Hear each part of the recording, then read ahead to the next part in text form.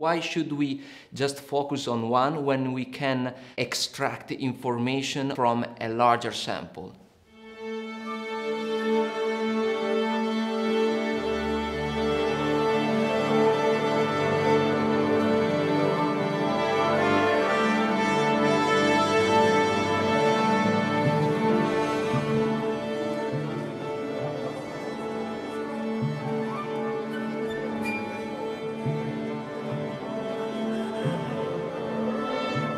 Stock option prices are directly related to volatility, so volatility, which could be considered a measure of risk, is directly incorporated in the price of a stock option. So you can consider the price of a stock option as depending on the value of volatility.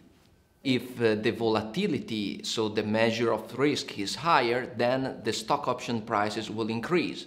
When you buy a car insurance, the riskier you are as a driver, the more you have to pay for the insurance. And the same is for stock options.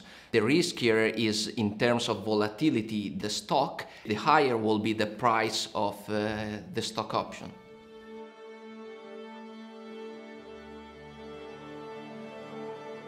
The traditional method looks at a single stock option price.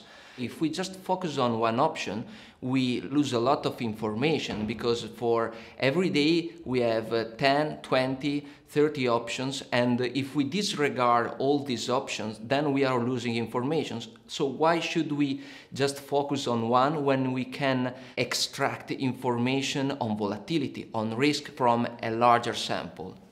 When we look to a large sample of stock options, we obtain very accurate estimates about the risk because we exploit the wealth of information that is implicit in stock option prices. Not just one option per day, but a very large sample.